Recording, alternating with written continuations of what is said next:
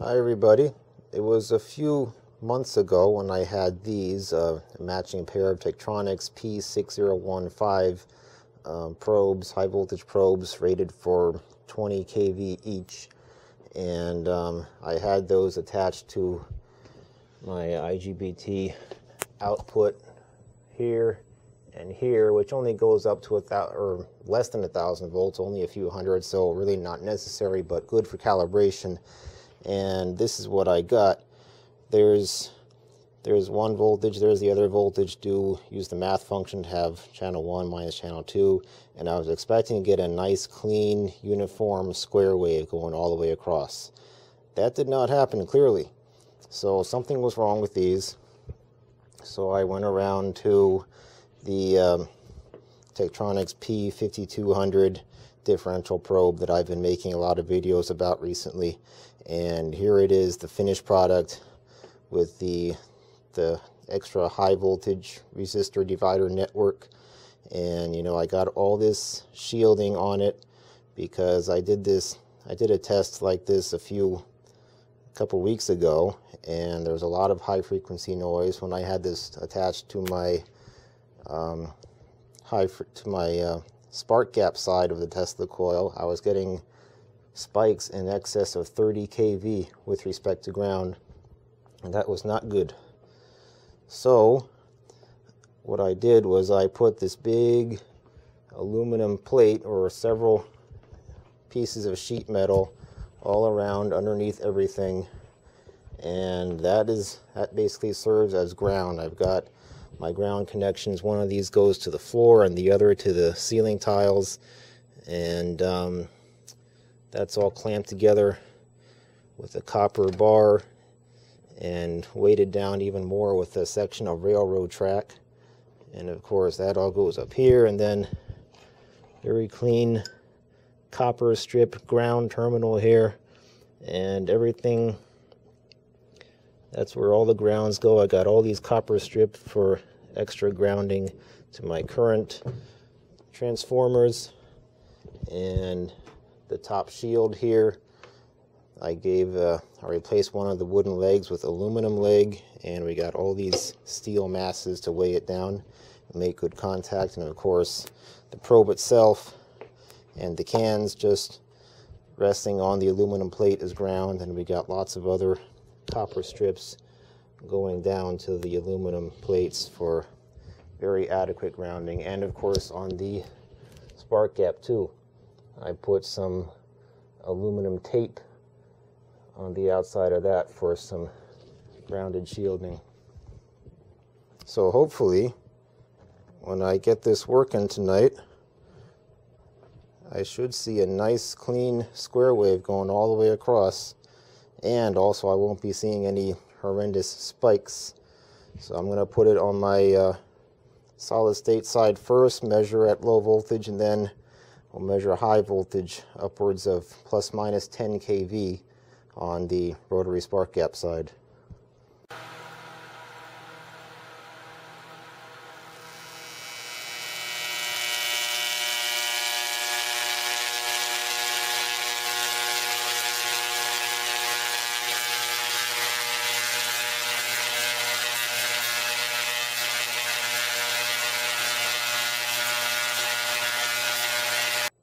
Okay, let's see what we got here.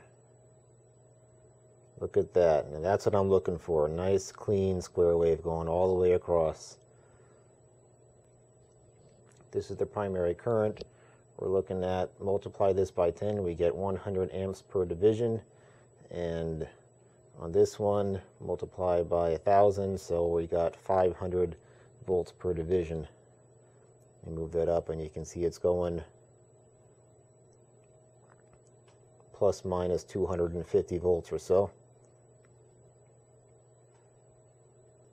And that's exactly what I want to see out of this high voltage probe. So now I'm going to put it on the rotary spark gap side and see what we get. And here's the setup. I've got the differential probe hooked up directly to the terminals of the rotary spark gap. Got very thorough ground connection, of course, all these cables, all the ground connections in these cables are in one way or another hooked up to the ground plane here, and on top of this is just a little glass prism that I have so I can easily monitor from a distance the overrange indicator LED in case there's any extreme voltage spikes that are going to be potentially damaging to this thing. And also one more thing, before I forget, I gotta change the range button on here. So the total voltage division for this thing is going to be not 1,000 but 10,000. 10,000 to 1.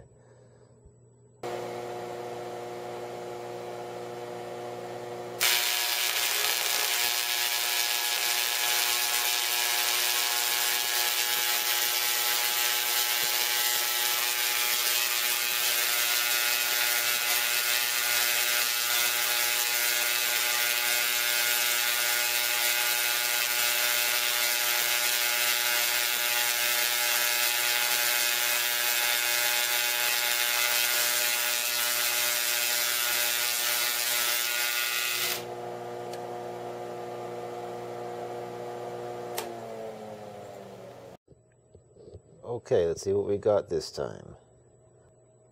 This looks much better.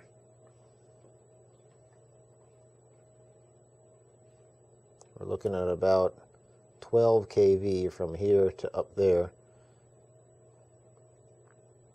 And then of course we get the spark going in the rotary spark gap, and then it jiggles around a little bit for plus minus a couple kV. And of course this up here is the primary current at 100 amps per division. Alright, now I'm going to run it again. This time I'm going to crank up the variac full blast and very carefully monitor the little prism over there to make sure I don't get any voltage, make sure that little red LED doesn't turn on, indicating I've got a over voltage on the input.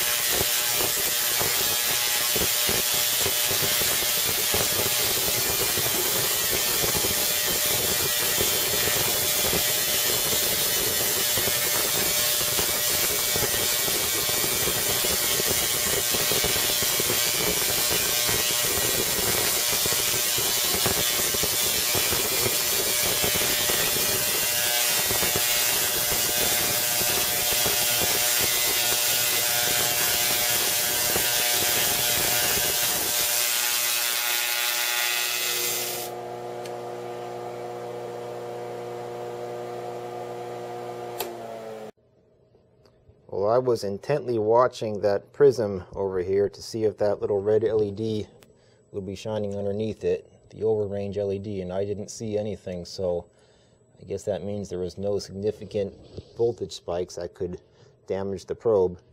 Alright, let's look at this again.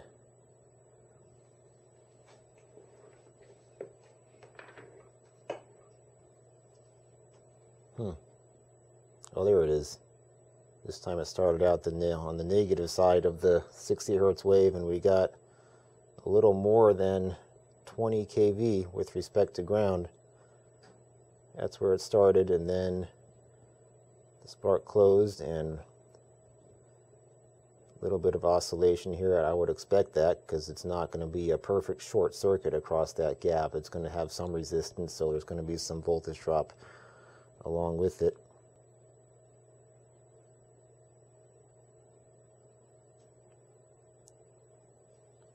Let me line them up here, and we can see that they are pretty much exactly in phase, indicating that the spark is indeed a resistive load or a resistive element. Well, after all this time, it seems like I finally have a very good, very reliable, high voltage, high bandwidth probe that I can use to measure the voltage, the differential voltage, very important, so I can measure the voltage directly across the rotary spark gap and the capacitor bank here, and of course the primary coil. I can measure them all individually, along with the primary current going through this current transformer, and also we got secondary current going through that current transformer back there. And of course I can measure the voltage on the output of the IGBT H bridge, and I'm going to have lots of data over the next couple of weeks. Lots of data that I can use to analyze the difference between the solid state Tesla coil driver and the classical spark gap Tesla coil driver. See which one is more efficient, which one gives louder or quieter sparks, which one gives, you know, a greater spark length per unit input power. I'll be measuring power with the old school analog watt meter here. I did have a digital watt meter, but the high frequency noise was just too much for it, and it totally messed it up. So got to use analog for that. I'm going to call it quits for tonight now, because both I and Mr. Tesla up here are getting high on all the ozone gas coming from the spark discharge. See you next time.